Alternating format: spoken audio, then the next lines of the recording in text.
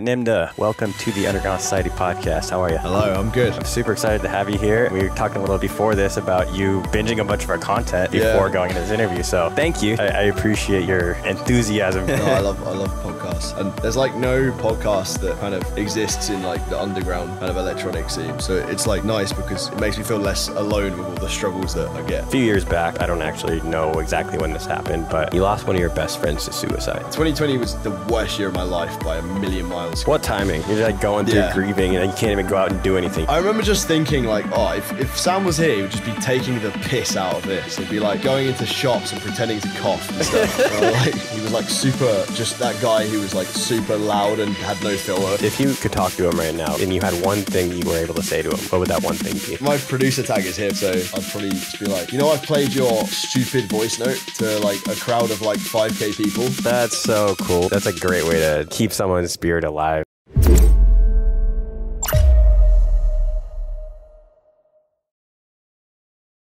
Nimda, welcome to the Underground Society podcast. How are you? Hello, I'm good. How are you? Good. I'm super excited to have you here. We were talking a little bit before this about you binging a bunch of our content before going into this interview. So thank you. Start off this interview by saying thank you for doing that. I appreciate your enthusiasm going into this conversation because a lot of people don't have that same level of enthusiasm. So I appreciate it. No, I love podcasts. And no, I was saying to you like a couple of weeks ago or whenever we started speaking that there's like no podcast that kind of exists in like the underground kind of electronic scene. Not that I know of anyway. Not in this format.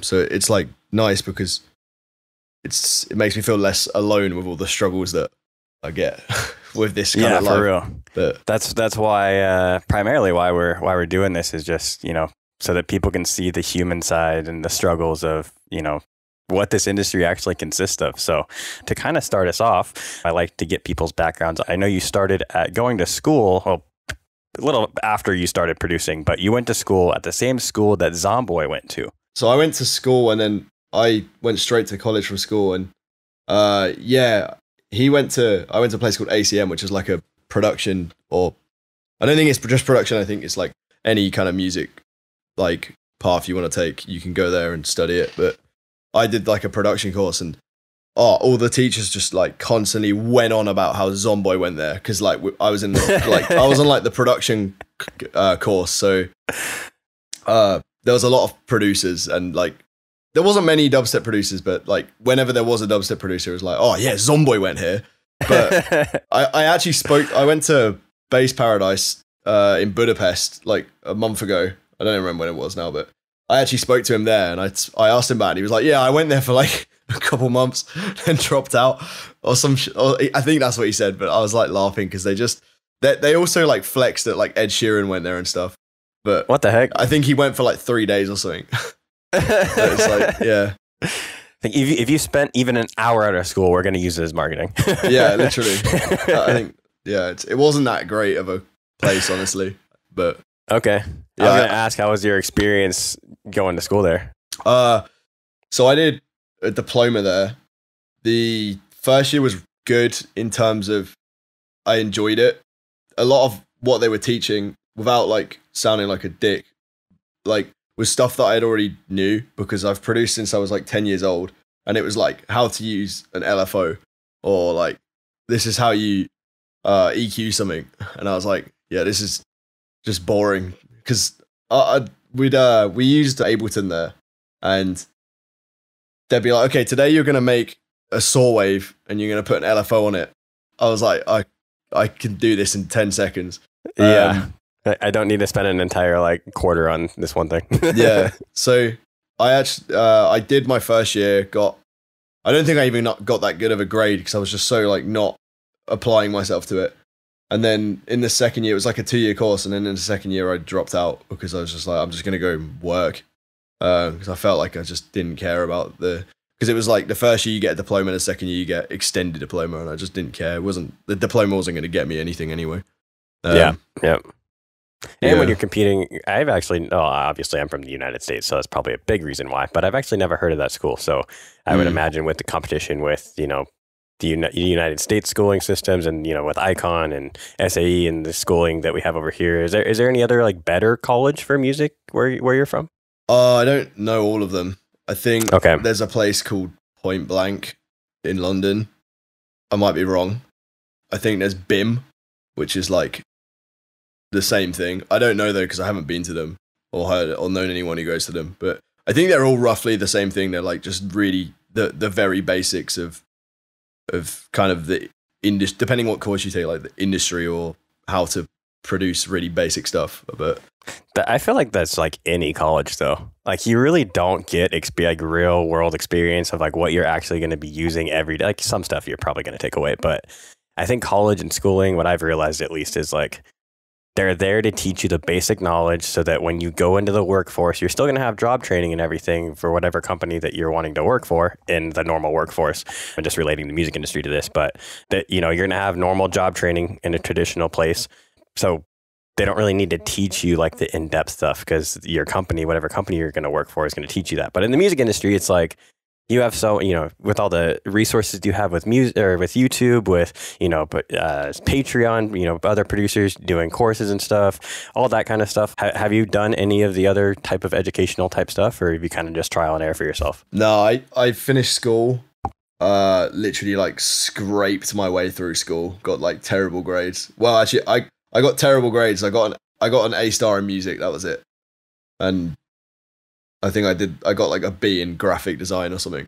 And then went straight to college, which was basically an excuse not to carry on with normal education.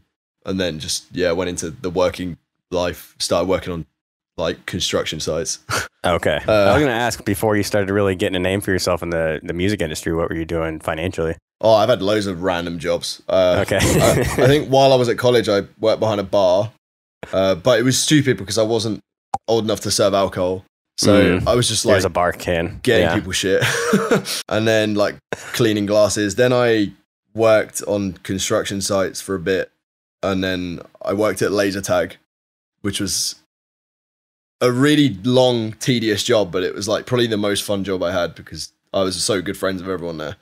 And then over lockdown I did like delivery driving stuff for a bit, and then when lockdown stopped, I went back to the arcade, the laser tag place, and then I think I quit my job and did music full time, like 2021 October. I have no backup plan. If I like fall off or something or get cancelled for some shit, I'm like, I don't know what I'm gonna do because I like all the jobs I've had. I've been like, I've known someone who's like, this company needs someone to do this job, so I'll be like, okay. Oh. Yeah, I feel like those jobs are fairly easy to come. Everyone has a job. Everyone knows somebody. It's just like putting your feelers out there and trying to find something if something does go wrong. But with your success, hopefully that doesn't happen. We'll talk about it in a second, but you even with the collab coming out with Kaiwachi and some of the big moves you've been making is really, really setting you on the trajectory of, in my opinion, becoming one of, a young superstar in the tear out and bass music scene. So what kind of first perked your interest in producing and electronic music and stuff? Because like you said, you started at such a young age. This is like a rabbit hole story, but okay. I was 10 or 11 years old. I'm now 23. There's like, every time someone asks me this, I feel like I tell a different story, but it's like three main things that happened.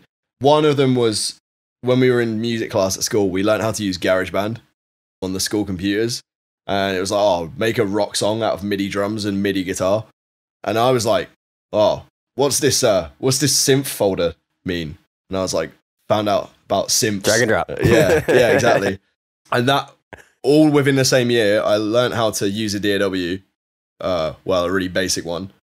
And someone played me Nero Crush on You.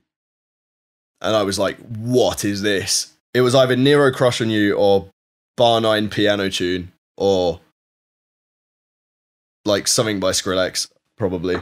It was one of those like bangers. Classic tunes. And in the same year, I went to like a local festival where I live. I live in a place called Guildford, which you had a Mad Dubs on. He lives 10 minutes from me down the road. And I think Zomboy used to live here as well. But there was this like really shit local festival called Guildfest. And it was like, I think the headliner was like Ollie Murs or like Rihanna or someone. But then there was That was almost like the Coachella, almost. Oh no, Not quite it's that like stature, but maybe like 20,000 cap. Like it was a tiny field. let me rephrase that. The amount of different genres, Yeah.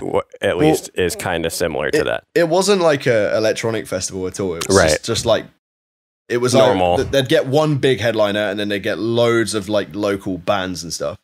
But there was this one tent like right in the corner called the Rave Tent. And I remember being at this like festival with my family at the age of 10 or 11, however old I was, wandering into this tent with some friends that were there. And Andy C was playing.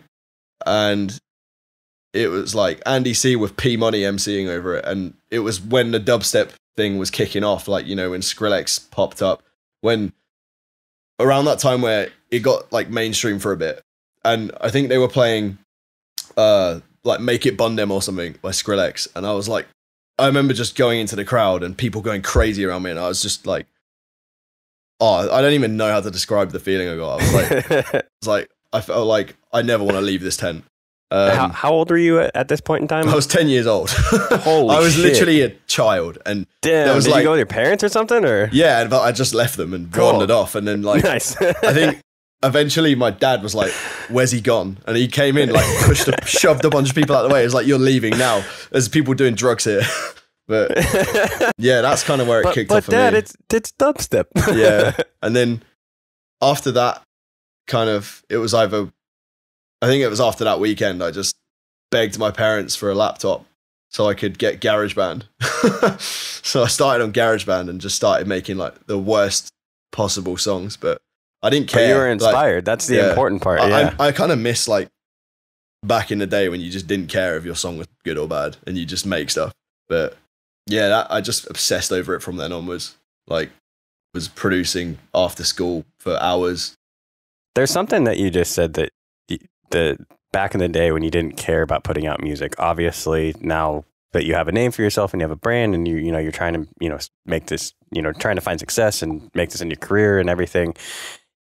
At what point did you feel, not that you're in competition with other people, but for people's attentions and stuff, you kind of are in a competition with everyone else who produces music. When did you kind of feel like that started, where you actually did kind of start caring about the music that you were putting out and you kind of felt a little bit more of that pressure? Honestly, not until like maybe a year ago. Like, maybe, no, that's an exaggeration. Maybe like 2021. Because I never had like any intention of being big or anything. And I still don't see myself as like a known name, but I have always just produced for fun and because it's fun. I'll hear something on SoundCloud and be like, this sounds insane. I want to try and make something like it. And then I'll try and make it and fail. And that's still pretty much my process today. And yeah, I think 2021, I randomly messaged, obviously, Marauder. So I've known him since like 2015. Before he had like any music out. But I haven't spoken to him that much over the years. When he was like, what, Mastodon probably? Yeah. So we've like on and off spoken over the years we've known each other, because obviously I haven't been, back in the day I wasn't that involved in the scene and he exploded and turned into a celebrity. But I messaged him on a like random occasion because he started his label Malignant in 2020 or 2019, I think. And then in 2021, I was like, after lockdown, I'd made a load of music and I just sent him a couple songs and I was like, I don't remember what I said. I think I just sent him songs. I don't think I had the intention of releasing them. And at that point, you had already had contact and you already like built a relationship. Yeah, like back in the day, we used to just like spam each other on Skype. Nice. But man, shout out Skype. I haven't used that shit in a while. Those were like the happiest times of my life on Skype after school. But yeah, I sent it to him and he was like, yeah, we'll release this. And this one song called Yo Yes, which I called it that as a joke. Like I just didn't know what to call it. So I saved it as that. And then I sent it to him without having a name. And I just was like, I'll just keep it as that. And that released. And then it was like, that song was crazy. From my perspective, that song was like, oh my God, I'm blowing up. It isn't, but it was like, to me, it was at the time. I think still it's like the most streamed song on that compilation it dropped on. other than the Marauder song that's on there, which is mad because I think that song's terrible. But yeah, that kind of happened, and then I was like, oh, I need to ride this wave of like growth I've got, and I just started releasing way more consistently and started caring about what my stuff sounded like.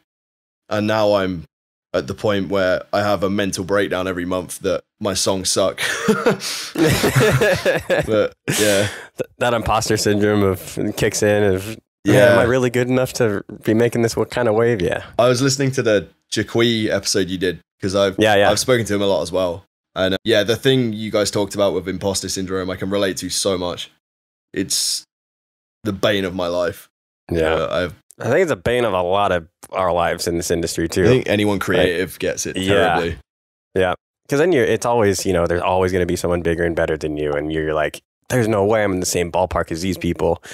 And we were talking about earlier, a big reason why I have this podcast is it's kind of like humanizes everyone. And I try and bring everyone kind of on the same level. Just like, hey, we're just people at the end. We're all just people, no matter if you're huge, no matter if you're, just starting out, no matter what different position you are in the industry, we're all just people at the end of the day. So I think I'm super disconnected from like what I think people actually like about my music. Like if I ask someone, I've never asked someone this because I don't want to sound like a egotistical prick, but if I ask someone like, what do you like about my music? I don't know what they'd even say. So I don't even know what to I don't know how to say it. I don't know what to focus on when producing because I kind of just make stuff that I don't even have a goal in mind when I produce. I just play around with FL until I have like a cool loop, and then I'll just make it sound as like big as possible and then make variations of it. But so I think a lot of the general population too doesn't really even know how to put in. There's like, oh, he makes heavy music. I think that's what I like most about it. It's like, okay, yeah, but there's like a million people who make heavy music. So usually when you ask like just like the general fan, it's hard for them to give you like a precise, I guess, answer of what, or like more of an answer that you're looking for. So yeah, it's hard to pinpoint. There's also, I think one thing that I really struggle with is there's probably like 5 producers that make the style of dubstep that I do. I mean, there's loads of them, but in terms of, there's like loads of tear out artists. There's loads of them now. But in terms of the kind of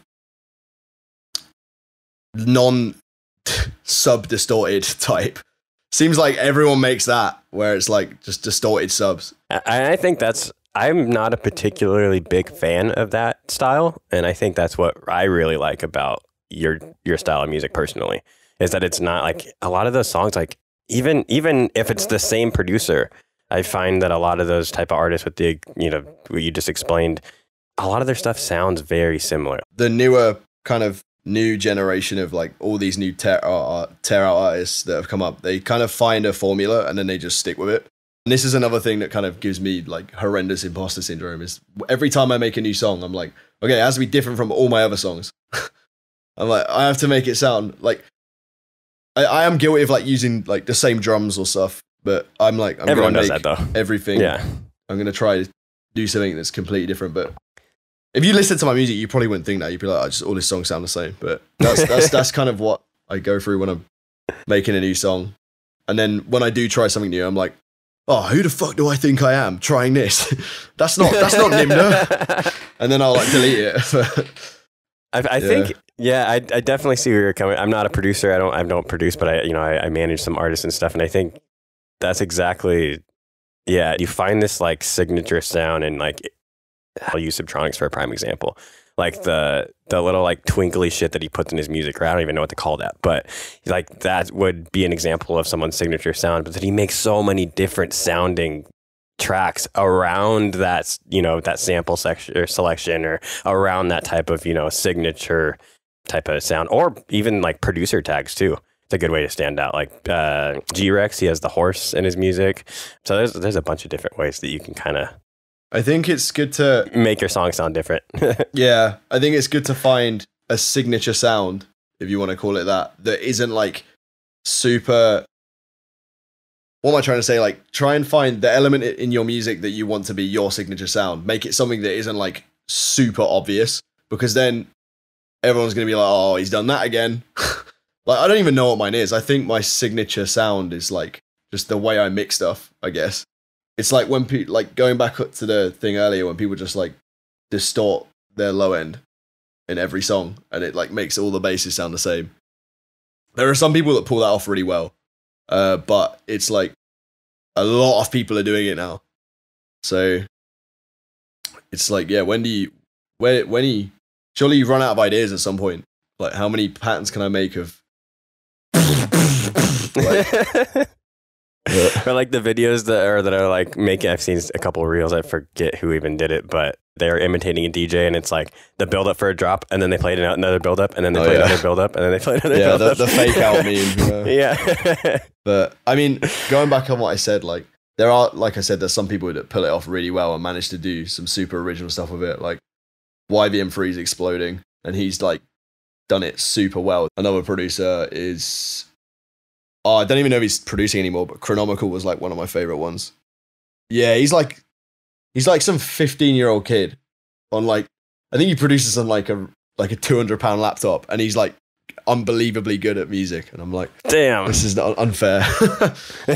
Some people just have that knack for it, man. Yeah. I wanted to ask, being that you're not from the States, and I talk to a lot of people who are from the United States and, you know, they're different places for one, but what other like differences have you seen? Have you played a show in the United States? No, never. No, okay. I've never even been.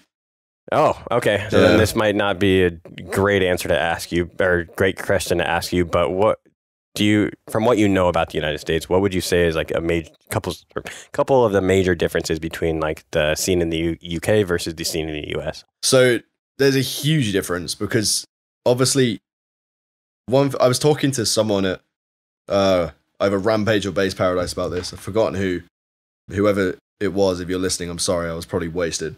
But we were saying how like in America, there's like shows on every weekend. Like every weekend. In the UK, there's probably like a dubstep show twice a year.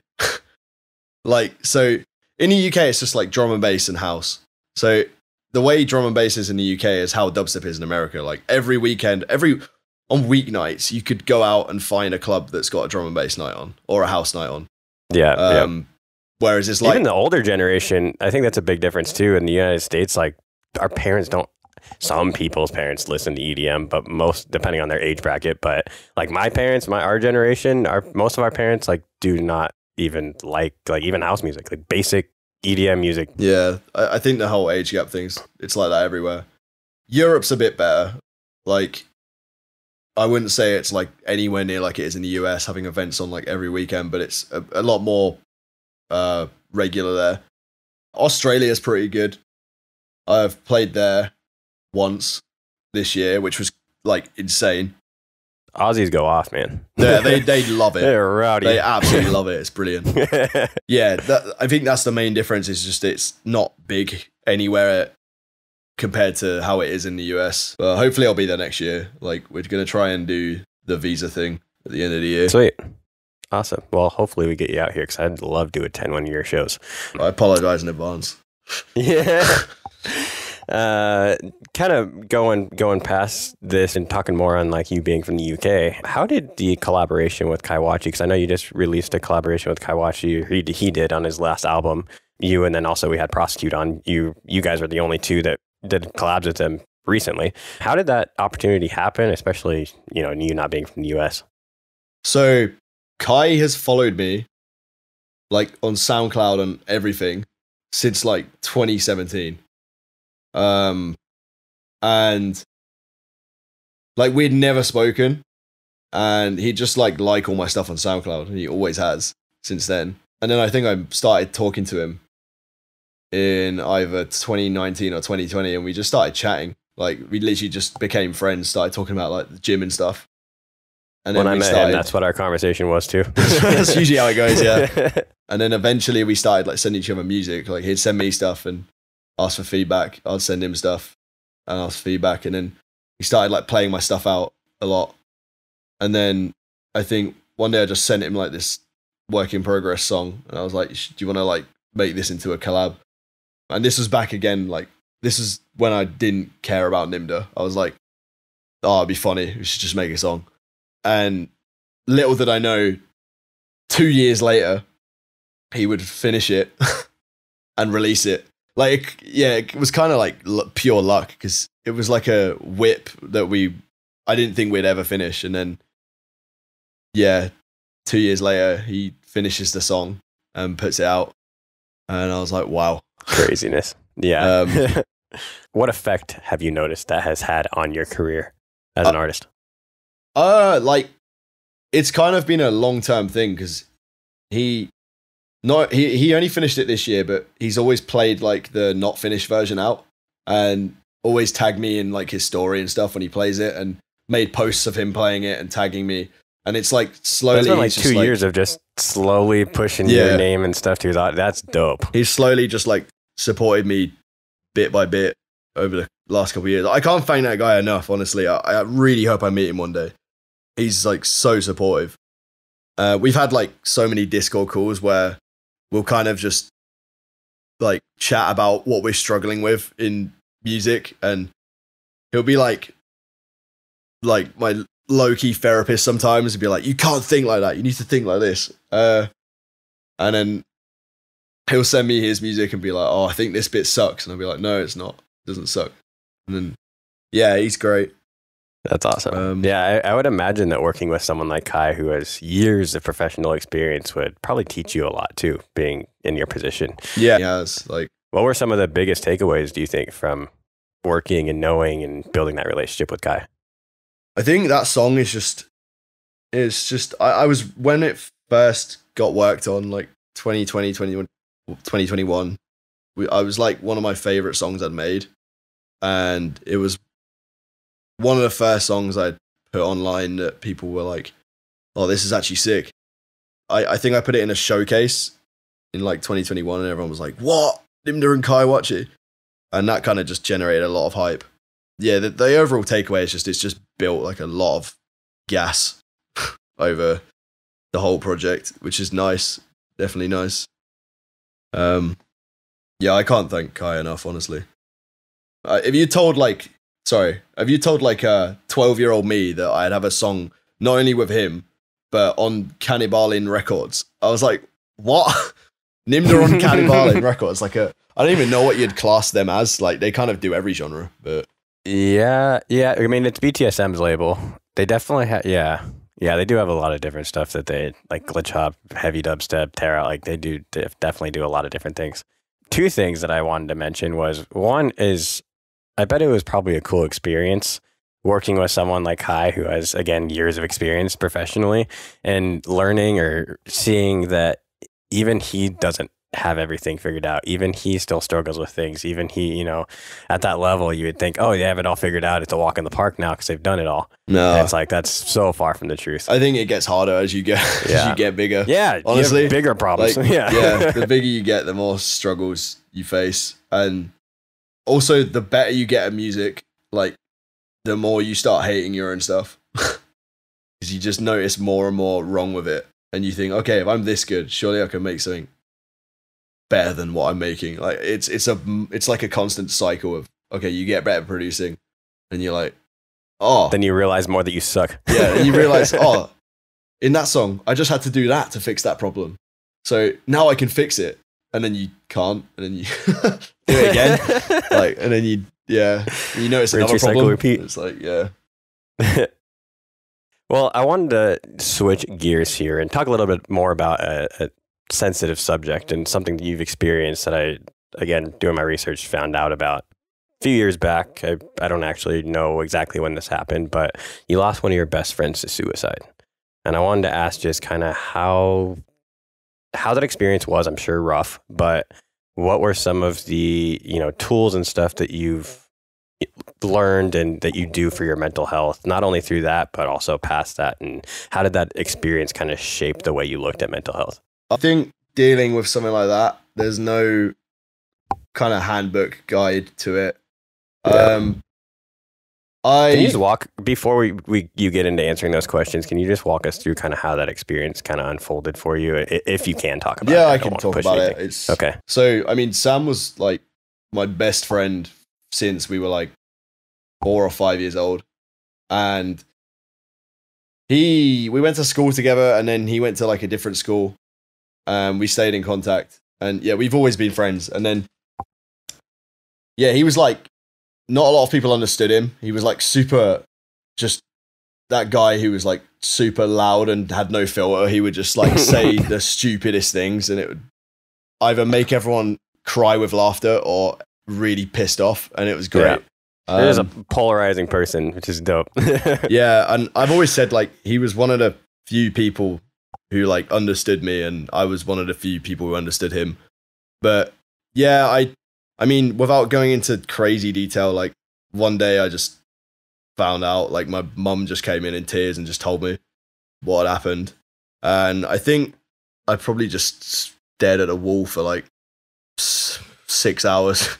Yeah, and then shocked that your friend passed. Yeah, I went to my friend's house, and yeah, I mean, like we were saying, like there's no kind of real guide to dealing with something like that. I didn't really process it until maybe like last year, and I think just kind of, it sounds cliche as hell, but just looking after yourself and staying around friends, and when you do feel like you can talk about it, kind of, even if it means just saying what happened, or if it means talking about that person or talking about what happened, that does help you process it in your head. Just saying it, it kind of becomes real when you say it. So it's horrible, but it's kind of little stepping stones towards becoming, accepting it, you know? It's a horrible thing to go through, but and like, you'll always think about that person. You'll never kind of fully get past it, but it becomes manageable. So, and yeah, and you can do what I did and use a fucking voice note of him saying Nimda in every single song. Oh, that's cool. I didn't realize you did that. Yeah, like my producer tag is him. So that's so cool. That's a great way to, keep someone's energy and spirit alive. Yeah, it's that's so cool that you do that. It's like a super stupid joke voice note as well that I just happened to have from him, like from 2017 or something. But yeah, just honestly, just let people look after you. That's the best thing I could say. Yeah. If you could talk to him right now, and you had one thing that you were able to say to him, what would that one thing be? I thought about this a lot.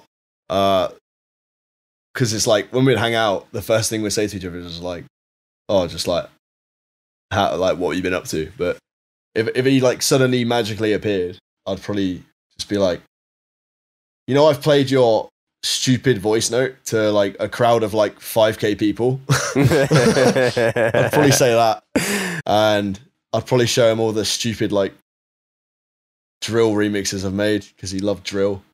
I'll tell him he's a fucking idiot. That's probably about it. Was there any piece of that you, hopefully not now, but in the early phases, did you put any blame on yourself of like why that happened because you were so close to him? Yeah, there's always that aspect. I think no matter how close you are with someone, there's always that aspect. But that was probably one of the hardest parts for me because it's like I saw him 2 days before he did it, and we like went to like a pub and had a drink, and he was like absolutely fine. Like wouldn't have been able to tell anything was wrong. So it's like the main thing that played on my mind a lot in the first 2 years was just like, oh, if I just messaged him that day, like things could have been different. But that's probably, but you have no control over that. Like it, and yeah, there's no point kind of trying to wonder what could have happened because like it's happened. As blunt as that sounds, like you can't, it's a waste of time to get hung up on stuff like that. But all you can do is like not learn from it, but I mean you do learn from it. That's the thing. Absolutely. You learn to check on people more. Do you think going through that experience has made you a better friend to the friends that you still do have? I like to think so. Yeah. I definitely like to think so. But yeah, who knows? Yeah. I hope I am. How did that experience affect your mental health? And going back to my previous questions, how did that affect your mental health, and what kind of, you know, mechanisms have you adopted to not only get through that experience, but also, you know, that you carry into today to keep your mental health in check? I'm a super like autonomous person. I'm like, okay, this is how I think when I'm in this situation. But I think it definitely made me, this is kind of cliche as hell, but it definitely made me think, okay, every day you live, it could literally be your last day. So, and same with the people around you, like you don't know when someone's going to kind of not be in your life anymore. So I definitely make more of an effort now to kind of, this sounds again super cliche, but like be in the moment a bit more. I really struggle with it because of like being a producer. You know, you're so hard in the music industry. You're constantly working. So I really flies. I really struggle with it, but I definitely make more of an effort to now. Yeah. And I think that's definitely helped. I also had like therapy for ages, and that's something that I think works for some people, doesn't work for others. But that definitely some people have a difficult if you're able to open up to, let's be honest, unless you have a relationship with your therapist, but a lot of times people don't have a previous relationship with their therapist. If you're not able to open up to like most of the time a complete stranger, then it's really hard to like make therapy effective, I guess. Like you really have to be willing to share that and be willing to accept the help from someone that you don't have a whole lot of trust in, that you don't really know. Like you do have trust in them because they're professionals, but I can see where people would struggle with therapy, or why therapy would not work for them. So that's awesome that it has worked for you. It's just like a stranger. So yeah, exactly. Yeah. But I think finding the right one is important. Like, don't just try it once and be like, oh, this person sucks, I'm not going to do it again. I think I went through like 4 different ones. But yeah, that definitely helped me kind of generate a better understanding of, like, again, this is kind of what therapy does for everyone. It definitely helped me just understand why I was thinking certain things and feeling certain ways about it. But yeah, that's all I could really suggest. Yeah. And the big thing that I do, and that I know you're also interested in, because we brought it up earlier with talking about Kaiwachi, is the gym. The gym is a huge mental health thing for me. Yeah. That's been a crazy savior of mine. Oh, I'm not anymore. Yeah, because this all happened in 2020. And it was like, 2020 was the worst year of my life by a million miles, because it was like, I lost Sam, and then we had lockdown a month later. And then... What timing? You're like going through grieving, and you can't even go out and do anything. You're like, stay in your house and grieve. I remember just thinking like, oh, if Sam was here, he would just be taking the piss out of this. He'd be like going into shops and pretending to cough and stuff. But yeah, lockdown, and then I couldn't go to the gym anymore. Nimda was like not really a thing in 2020. Like I've had the Nimda project since like 2014 or something, but it's been super on and off. And then my dog died.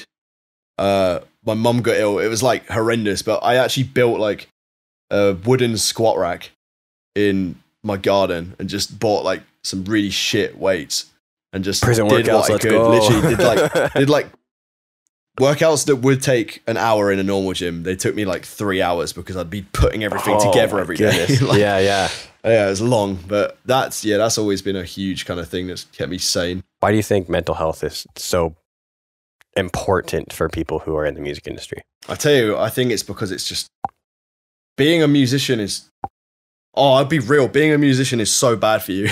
Like your mental health you're gonna suffer if you're like a musician and you're in it for the long run.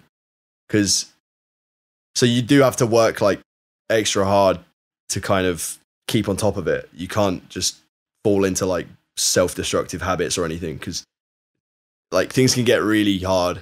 Like you're putting your song that you worked hours on in front of an audience, and you have no idea what they're going to think or do or say. You're opening yourself wide open to hundreds of thousands of people judging you. Like I said at the start, the bigger you get, the harder that gets. Like honestly, every year, the anxiety I get when I've release a song, like the day I have to post it is horrendous and it gets worse every year. And it's like, is this song going to completely flop? Is it going to blow up? Like, I have no idea ever which ones are going to do well, or which ones aren't. And you just got to keep putting shit out, and hopefully one or two of them do something. Yeah, I think what's important is to just keep it really clear in your head, like what your goal is and why you're doing it. Because when you forget that, that's when it gets really messy. Like when you forget why you love producing, and when it doesn't become fun anymore, that's when you can fall into a pretty shit place. I've been there like a bunch of times where I've burnt myself out so much that I'm like, oh, producing isn't even fun anymore. And then I'm like, well, what else do I have in my life? Yeah. Like, other than training. Gym and music. That's it. Pretty much. So I think, yeah, taking regular breaks. One thing that has been a game changer for me is I've got like Instagram and Twitter and everything, all the notifications and that are turned off. So I don't That's get, so smart. like, that's a huge that's thing. a huge game changer. Because if you go into like your account settings, you can turn off like notifications of everything apart from messages, so that you only get a notification when someone like messages you, which is a huge thing. Because I try not to even go on like my timeline and look at stuff, because I just end up spending hours on it. Dude, yeah, doom scrolling is the devil, man. It sucks. I hate doom. And you get stuck doing it, and you're like, I'm just gonna hop on Instagram because I'm like trying to kill a couple minutes or whatever. And then it's like you look up and you're like, holy shit, it's been an hour already. I was going on for 5 minutes. I wasted time. Yeah, and there's also a lot of pressure to stay consistent and active on socials. I heard something from a mentor of mine. Shout out Nick Cherwink. Used to work for Icon. He said, I forget how he even phrased this, but he basically said, like, focus more of your time. Everyone's got to use social media, especially in today's day and age, especially, as an artist, you're a business owner as well, and the marketing, all that stuff, you need to use it. But focus more on putting out content rather than consuming content, if that makes sense. So, like, focus more on, like, putting things out for other people to enjoy than, like, doom scrolling and getting stuck on the app. Yeah. So I've definitely kind of really glad that I kind of have always had that approach. Yeah. Because way healthier. Yeah. I unfollow, like, this is probably one of my biggest, I get a lot of, like, hate for this sometimes. I, like, unfollow people all the time. Like, not, like, people I'm friends with or, like, artists I listen to, but I'll, like, follow someone that I, like, hung out with once. Like, I met them when I was at a show or something. Just trying to be a good person to them, like, or show them a good, yeah. I won't, like, forget who they are, but then they'll, like, come off my timeline and I'm like, I don't care. I don't know you. Yeah. I spent like 3 hours with you. Yep. And I'm like, I just 3 years later, and you're like, I met you one time. I don't care. Yeah. And then sometimes, like, they'll message me and they'll be like, oh, why'd you unfollow me? And I'm like, oh, I didn't mean to. Yeah, right. But, yeah. You see, I don't know if this sport's even a big thing over there, but I've recently really gotten into watching UFC. Oh, really? And same. Yeah. Like, Sean O'Malley? This is the thing. I'm really bad at, like, remembering fighters' names, but probably. Sean O'Malley, he just won the belt on Saturday for bantamweight. I was at my friend's house and he was talking about that. Yeah. You go on his Instagram, he has, I don't even know, probably a couple million, I would imagine, followers. He follows 0 people. Like, what? A lot of people do that. I think it's like what does your timeline even look like? It's just ads and shit, or what? It's probably just ads and, like, the For You page. Yeah. I mean, I think some people do that for, like, branding. It looks cool. Yeah. And when you're at that level, yeah. Yeah. I'd probably do the same if I was, like, had, like, 1 million followers. Right. Someday, man. Someday. I don't think any dubstep artist has 1 million followers. Other than, like, no, house and drum and bass people do, but I don't think anyone does. Even Decision only has like 500,000 or something. Yeah, exactly. Yeah. But, well, awesome, man. We are getting kind of close to time. I like to keep these within the hour, but it's been awesome talking to you. Before we kind of wrap up here, I wanted to ask kind of what's coming up for you, and what are some plans for not only the rest of this year but into next, and kind of where you want to see your project go in the near future. Well, for now, I'm just gonna keep dropping songs. I've just dropped a showcase, so now I've got 19 songs that people keep asking me to release, and it's like I've only just dropped the showcase, but I'm gonna keep dropping them. A US visa is gonna be applied for at the end of this year, and then I guess hopefully the plan that goes after that through. Goes through smoothly for you, because I know sometimes those take forever. Yeah. Shout out my manager, he's done bits for me for that. Been helping me with that a lot. But yeah, then hopefully the plan next year is just play loads of shows.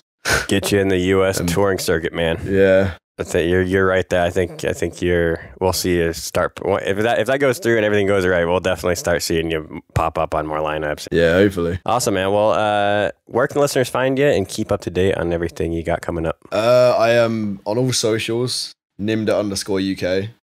Apart from Facebook, Nimda UK. No underscore. Facebook don't let you put underscores because they're tapped.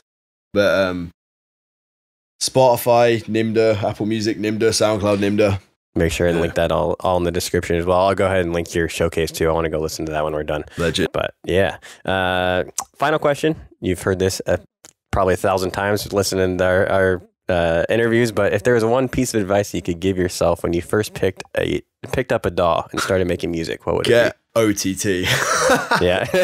I don't think I started using OTT until like 2020. Damn. Which is so embarrassing. Yeah. That's like living under a rock. But, yeah.